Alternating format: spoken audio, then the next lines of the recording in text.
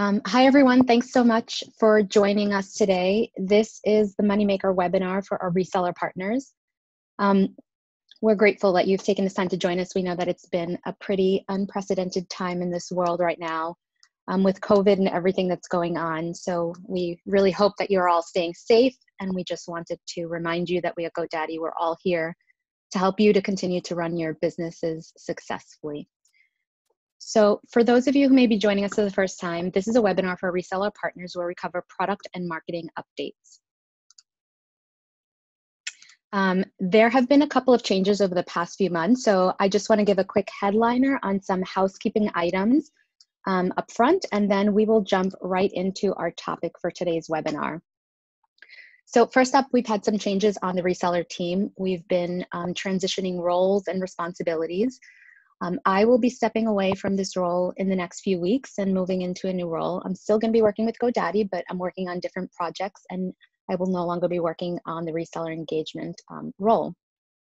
So with that change, we have a few new team members stepping in for reseller support. Andy McElwain, we introduced him on the community a couple of weeks ago, so some of you may have already read his bio and learned a little bit more about him. But he is amazing, and he, by no means is he new to GoDaddy. He has actually been leading content with GoDaddy for the past 5 years. And in fact, he's actually done a lot of work for the reseller engagement and content on the back end. So he's going to be stepping in and taking over the community, Reseller Rodeo. And in addition to that, he's also covering all content marketing, including the blog and anything having to do with content. We have another person that will be stepping in who we have not announced yet, and that person is going to cover everything else related to reseller marketing and engagement, including anything having to do with communications on the RCC, the reseller resource portal, all types of communication, and everything having to do with product and feature launches and end of lives from a marketing perspective. So a very clean way to think about it. Essentially, this person is going to be doing everything having to do with reseller engagement outside of the community and content. So again, we'll introduce this person in the next couple of weeks. In terms of webinar topics and cadence, historically we've mixed the topics of the webinar to include a combination of both updates on the marketing side as well as new product information. But for the past several months, we've focused these webinars on one specific topic, and we've gotten great feedback in terms of engagement, and we've heard that it's easier to look up product content on an individual topic if you're kind of using it for reference and looking it up in the future. So we're going to continue with that format, and we'll post either pre-recorded or live webinars when we have new launches and or reseller updates. And then in addition to our regular webinars, that you're all familiar with, Andy has also started a weekly webinar for all GoDaddy partners. And the first part of the webinar series is going to be focused on helping your clients and customers sell online. So this is a totally new approach, and we'd love to hear your feedback, any suggestions. We're open to any feedback that you have. The first one is actually going to be tomorrow at 11 a.m. Pacific Standard Time. And this one is going to focus on selling with WordPress. So we'll share out the link so that you can join us if you're available tomorrow here on this chat.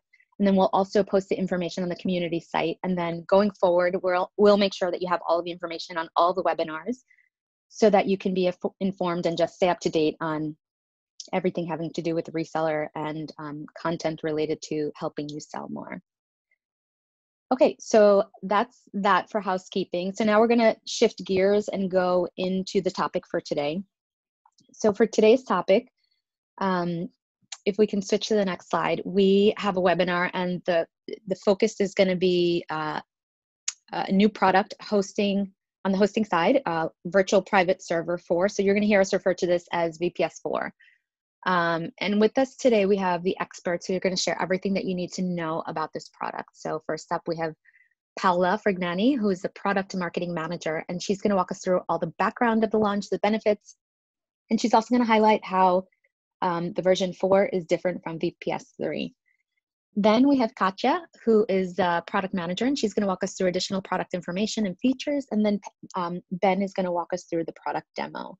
And then, as always, for the reseller team, we have our product manager, Chelsea, who is also here to answer any questions that may come up. So before we dive right in, just some quick reminders. If you have questions, just enter them in the Q&A, and then we're going to wait until the presentation is over to address all questions. And then all the presenters will be monitoring the Q&A, and they'll answer the questions that are relevant to their sections. And then also as a reminder, this webinar is 1 hour, but if it's going to be recorded, so if you need to jump off, that's fine. And we'll post the recording on our YouTube channel as well as the reseller portal. My only suggestion is that if you have a question, just post it in the Q&A before dropping so that we can address your question at the end. That's kind of the purpose of having the live webinars, to be able to interact and ask the questions real time. So without further ado, I will hand it over to Paula. Hello, everyone. So we want to start talking a little bit about why we are launching a new VPS hosting. And that is because we are always super committed to providing super high performing innovative technology to our customers and to your customers. And with this new VPS hosting, we also have new plans and a clearer definition of the level of management that is included with all the plans. So who is a great fit for the new VPS hosting? We know some of you guys work on VPS hosting for your clients, and some of you guys also resell the VPS hosting for your clients. So we are hoping that this webinar will provide you guys with enough information about the product for both cases. So let's address a little bit who VPS4 who VPS hosting is a good fit for. So developers and system administrators with experience managing a server, and they are seeking full control over their hosting environment. Some of the use cases that we have here are folks looking for a hosting platform to build a resource-intensive site, or managing multiple sites on a single account, or setting up a web hosting plan with individual quotas, or running multiple PHP versions and installing individual modules. So these are some of the use cases, and here you can see some other, for example, setting up test environments and running sometimes some analytical applications that are pretty heavy. So VPS hosting is a good solution for this kind of use case. We also want to share with you guys a little bit about what are the main benefits that we are focusing on with the new VPS hosting. So this product is all about performance, control, and flexibility, and ease. So the customers, your customers will get full root access with SSH keys for total control, as well as command line for flexibility and power. We have global data centers. We're gonna talk a little bit more about the data centers in the product features session. We also have options of SSD, we also have options of different server configurations that are gonna be great to address the need for just about any size of application project. We offer KVM virtualization, and we offer different levels of management. As I said in the beginning, one of the objectives of this new VPS hosting product is to have a clear definition of what is included with our fully managed offer. Something that is also really cool that we are adding is uptime and performance monitoring with the capability of setting alerts and notifications. We also offer control panels that can be added as add-ons to self-managed VPS hosting. So we are going to drill down into all these features a little further down the presentation. So this is really what we are focusing on: performance, control, and flexibility. And this is what we have, the features that we have to support these main benefits. Here's what's changed from VPS Generation 3 to VPS Generation 4. So before, we used to have 3 levels of management, meaning a self-managed VPS hosting, a managed version, and a fully managed version. Now we only have 2 levels of management. So a self-managed VPS hosting and a fully managed VPS hosting. The fully managed VPS hosting includes dedicated 24/7 support and server management, with the caveat that the fully managed offer is only available for English-speaking countries, because the team that supports this offer speaks English. So for now, only available for English-speaking markets. Before, in our Generation 3 plans, the highest plan was at 4 CPUs and 8 gigas of RAM. Now we have a super broad range for customers to choose from.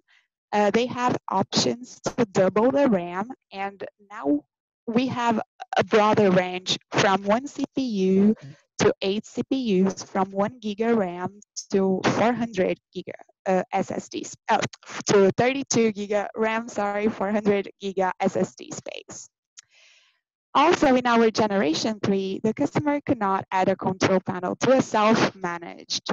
They could only get the control panel if they chose to go with the managed VPS. We don't have that managed layer anymore in Generation 4.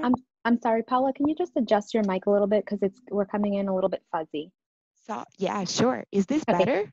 Yeah, much better. Thank you. All right. Now with the Generation 4, customers can add the control panels to the self-managed VPS. So that will be an add-on. So they don't have to go with a managed offer anymore. They can add, they have the choice of having a control panel or not in the self-managed VPS hosting. And lastly, as I mentioned before, we now have a very cool monitoring feature that allows the customer to set up notifications, for example, email notifications. And before, we only had uptime monitoring, and now we are including a lot of other monitoring features, such as disk, CPU, and RAM. Here we have a sneak peek of what it looks like in the website. So to the left, you can see the self-managed VPS hosting plans. So you can see that the customer can toggle between standard RAM and high RAM. And to the right, you can see an example of a fully managed VPS hosting screenshot. The customer can also choose standard RAM or high RAM, and just reinforcing that the fully managed offer is available only in English-speaking markets, because this includes server management, and the team that supports for now is English only. This is what it looks like in the cart, in the config page. So if a customer selects a self-managed plan, he's going to go to a page where he can choose what is the OS that he wants to have in this VPS hosting. It can be either Linux or Windows. And as I said before, he can choose to add a control panel to the self-managed VPS hosting. To the right, you see a screenshot of the fully managed VPS hosting config page. And here again, the customer can choose if he's going to go with Linux or Windows. And for the fully managed, the control panel is already included. So now I'm going to hand it over to Katya to give a little bit more details on the product features that I super briefly mentioned before in the presentation. Well, thank you, Paula. Hi, everyone. Hi, Katya. Sorry, before you get started, can everyone hear Katya okay? Just want to make sure the mic is okay. Can you just say something, Katya? Sure, just testing to see if you guys can hear me. Can everyone hear her clearly and okay? Yep, okay, perfect. So you can go ahead and get started. Thanks, Katya. Well, thanks, Christina. Yeah, I'm Katya. I'm the product manager for VPS4, and I will just go into a little bit more detail on all of the good stuff that Paola just touched on. We can go to the next slide.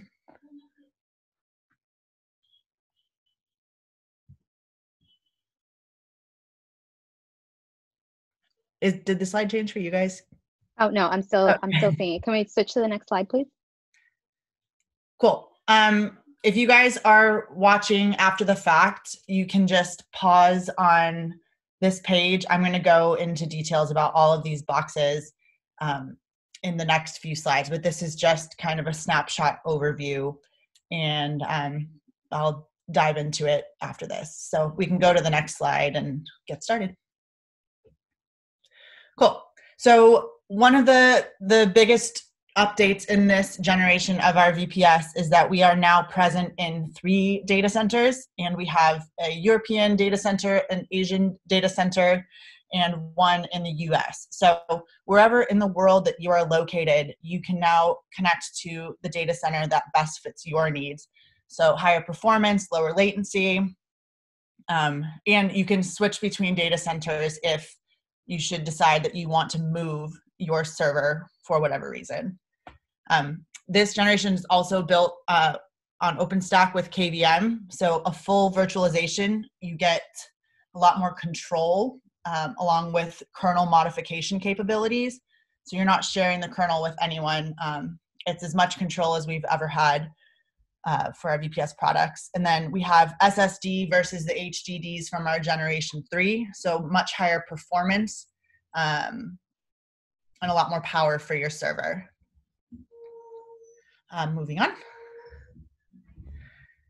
on. So we have a very wide range of tiers now, as opposed to our standard that we had 1, 2, 3, and 4 CPUs, but we have an 8 CPU offering as well. So we go up to 400 gigs of storage and up to 32 gigs of RAM. So as before, we just had what we now call our standard RAM plans. We now have a high RAM plan set that offers double the RAM than the original standard RAM plan. So if you need a little bit more power, you have the option for a slightly bigger price to get double the RAM on your server. And we also have a starter plan, which is a very tiny baby, 1 CPU, 1 gig RAM, 20 gig storage plan. You can't use a control panel, and it's on Linux only, but these smaller plans are great if you just need to spin up a quick test server or something like that. So there's really a plan for everyone's needs with this new portfolio. Another major update is the clearer definition of management levels. We used to have before self-managed, managed, and fully managed. And the gray area for us was we offered a managed VPS, but that was really only defined by the presence or the absence of a control panel. So we had some customers that were expecting a certain degree of management, but the support was only the same as a self-managed. So we removed the managed offering to set a more clear expectation about what kind of support you will get. So we call it self-managed and fully managed. The self-managed, you have the option of adding a control panel. You can purchase cPanel or Plesk. We also offer a free open source control panel that you can configure when you set up your server from ISP config. But this fully managed support, you get this 24/7 white glove team that will help you set up and manage your server. And like Paola mentioned, it's only available in the English speaking markets, but we're hoping that this will set a more clear expectation for customers and give customers the option to get the support that they really need and define that very clearly for them what they will get. Probably the feature I'm most excited about is our new uptime and resource monitoring feature. And whereas for self-managed before, there was only CPU, RAM, and storage. I hesitate to call it monitoring, but we would tell you how much CPU, RAM, and storage you were using. And self-managed customers did not have uptime monitoring. Our managed customers did. But with this new feature, you get a historical view of your usage, and you also get an alert system that will email you when your server crosses a certain threshold. So if your usage is too high or your server is down, you'll get an email. Whereas before, you would just have to kind of figure it out on your own that something was wrong with your server. So a way more proactive way to let you know how your server is doing. And if you are a fully managed customer, not only do you get CPU, RAM, and storage monitoring, but you will also get various service checks like FTP, POP, IMAP, SSH. That's not shown in the screenshot right now. This is what you would see with the self-managed customers. But in addition to the additional service checks, the fully managed team can configure domain checks or any other checks that you want to see behind the scenes. And not only that, but they will go in and fix the issues for you so you don't have to worry about it. We'll let you know that something's wrong with transparency, but the fully managed team will be on top of whatever issues your server may be experiencing. So a big plus for having a fully managed service. So I kind of jumped ahead, but this is what I was mentioning. So if you're a fully managed customer, you'll also get these service checks that kind of tell you a little bit more about your server health, and the fully managed team can configure additional checks behind the scenes, but these are the ones that come right out of the box. We also offer a recovery console that's in-app. So if you're on your dashboard managing your server and for whatever reason you get locked out with your primary SSH access, you can use this recovery console to get into your server, which is a great kind of backdoor way to help you manage your server and hopefully, one less touch point for your customers with support. And then with this generation, we have automatic and on-demand backups. With our previous generation, these were usually taken behind the scenes, and they were used primarily for disaster recovery, and you could pay to have them restored. And with this, you have the option to schedule an on-demand backup whenever you want.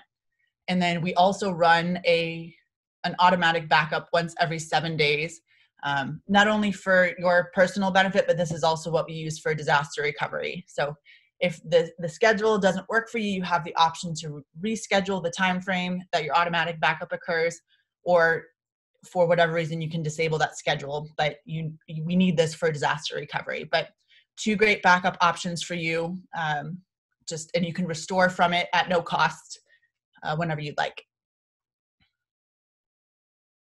And then we have a new UI with this one. So it's a little bit more aligned with other products that GoDaddy offers. And we have this page-based layout that kind of breaks down what it is that you want to do with your server.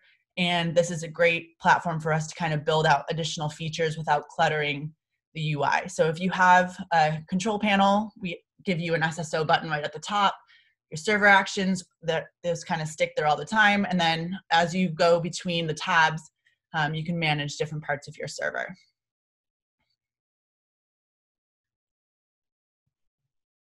And that's it for me. I will hand it over to Ben, who's going to do a product demo and show you guys in real life how this all works. Thanks so much. Cool. Thanks for that.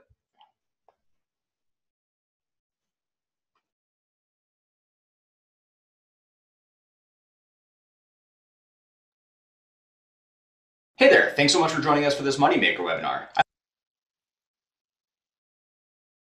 Just before I let that play through, everybody hears the audio, correct? Yep, I can hear it okay. Outstanding. I hope everyone is doing well and enjoying our showcase of our newest offering, the 4th generation virtual private servers. As we previously covered, we've been able to expand and enhance our VPS lineup dramatically this year, and we're excited to bring it to you folks, our valued resellers. Let's take a high-level tour through the product the way your customers will see it.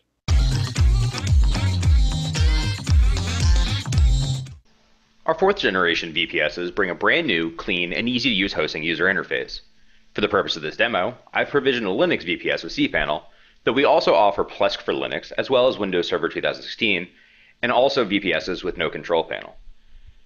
Each of the tabs in the dashboard is made up of simple cards meant to give the end user at-a-glance details or one-click solutions to the most common tasks.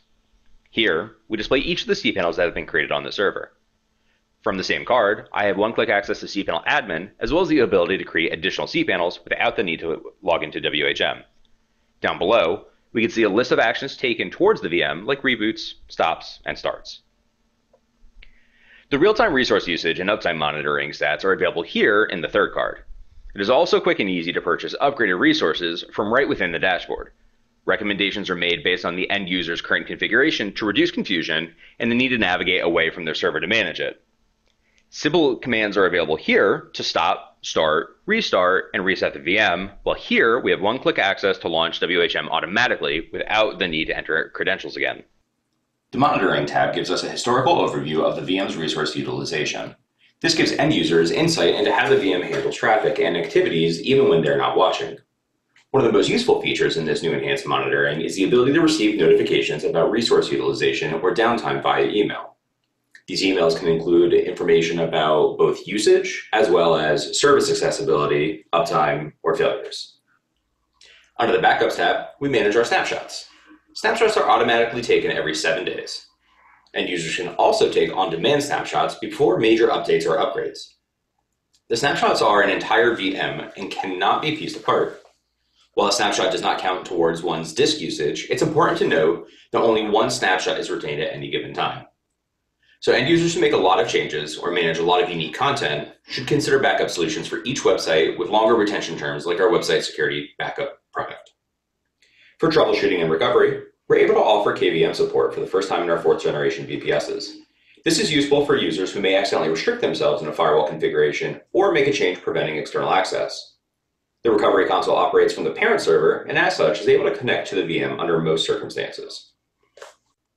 The Settings tab gives the end user the ability to manage the server's identity, like the name and hostname, as well as the credentials in the event that they are lost or forgotten. Thanks everyone so much for your time. Hope you have a good rest of the meeting.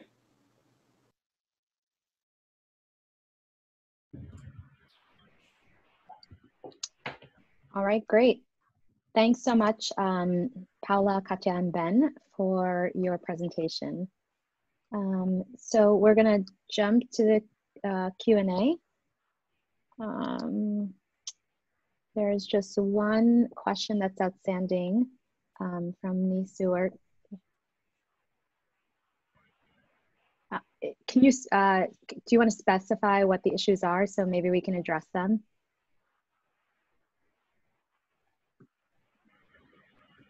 And then if anyone else has any other questions, please feel free to enter them now. There was one question that was posted and answered. I'll go ahead and repeat it. It's, is this available for resellers now? And we answered that it's available in the Reseller Control Center to price out, and it's going to be live next week. The ETA is April 29th.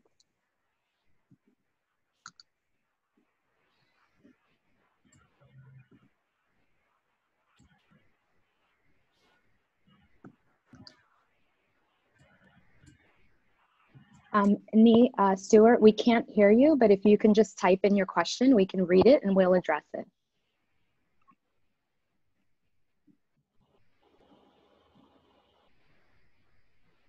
Great, thanks, Nee.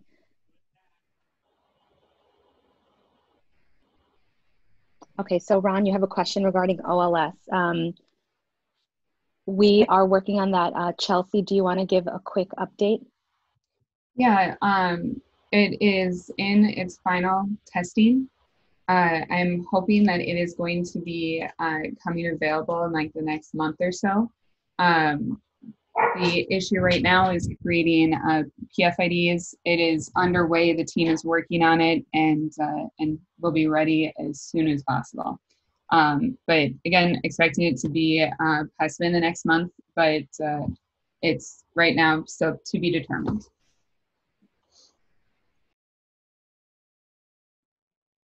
That's awesome. Thanks, Chelsea.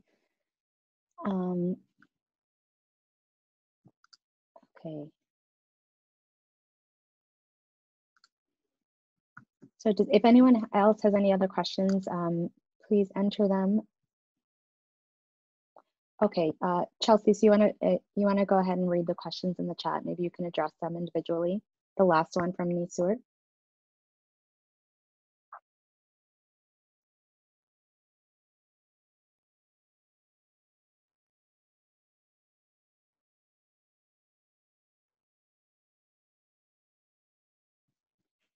Hey, Chelsea, are you there? Sorry, I was on mute. I think if we could, we'll need to figure this out individually. I will pick up your contact information or send me an email with the information. It's cvargo@GoDaddy. And I can take a look into this situation. So we've had a similar issue be reported, and when we have looked into it, it is due to, like, there's a issue with your cookies and looking at what you're looking at. We have never been able to duplicate it from like a actual customer's account. So if we're looking into this, well, absolutely, that's a huge issue, and I'm certainly not going to be, just saying it's a cookie issue. We will be looking into that. If you can send me the details of what your reseller account is, so I can dig in as needed there. But when we have encountered that before, we've only seen it where the reseller owner is jumping between a couple of different accounts that they have, and that it's never happened when it's been a customer of yours. But I'll absolutely be looking into that, because I've never, that's a horrible thing. So we would be very, very curious. So please send me the information. And then her second question has to do the issue with cPanel dashboard not functioning, such areas like PHP version, Action Center, etc. That again, please send me more information. We'd have to get with the hosting team to see what is going on there, because I'm not sure what you mean by not functioning. So we pull in whoever needs to be pulled in at that point. There is another question about the configuration path in the cart being similar to current VPS. It is going to be pretty similar. When I know that they've shown a couple screenshots of the storefront page. Once your customer is going to be selecting the plan size that they want, they're brought to what we call a config page. And on that config page, they're going to be selecting the control panel that they want to use, the length of time that they are purchasing for, and then being brought to the cart. So it'd be similar to what happens today with that config page in the middle.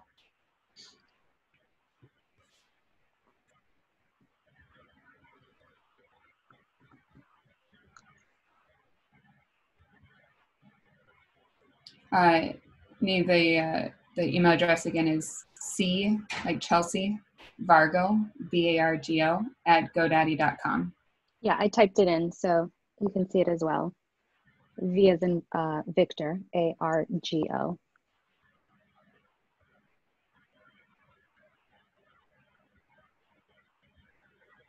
Okay, great. So she said she's going to send a login to duplicate the errors that she's having. That's good. Okay, it looks like those are all the questions we have. So we'll end a little early here. As a reminder, is there anything else that anyone would like to add before we wrap up? I don't think so. If there are any other questions, feel free to send them to resellerteam@godaddy.com for any other additional follow-up. Yeah, and Andy, if you're there, if we could share out that link just make sure that if they have the information for tomorrow's webinar, we want to make sure we get as much information to you, the resellers, as possible. Yeah, absolutely. It's going to be in the chat, but you're going to find all the webinars that we're doing on Crowdcast at crowdcast.io/GoDaddy. I'll put it in the chat as well. Awesome. Thanks, Andy. So just a reminder, this has been recorded, so we'll post it on the YouTube and on the resource portal and a link to it on the community site. And thanks so much for joining us, everyone. Stay safe and have a great day or evening wherever you are in the world. Talk to you next time.